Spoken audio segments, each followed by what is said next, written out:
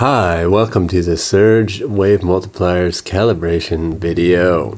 We'll start by plugging the smooth out of the SSG into the voltage control input. Turn that all the way up and turn it over.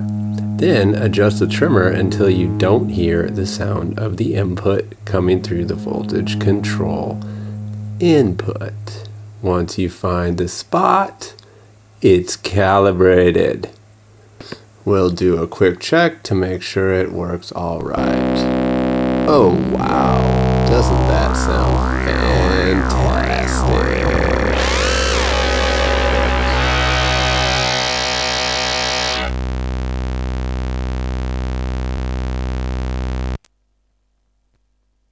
Now, let's move on to the top section.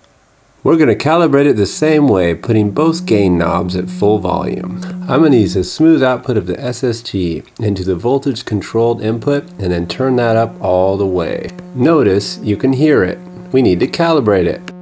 On the back, we have the trimmer for the top section. We're going to turn that with our wonderful screwdriver until we find the quietest spot.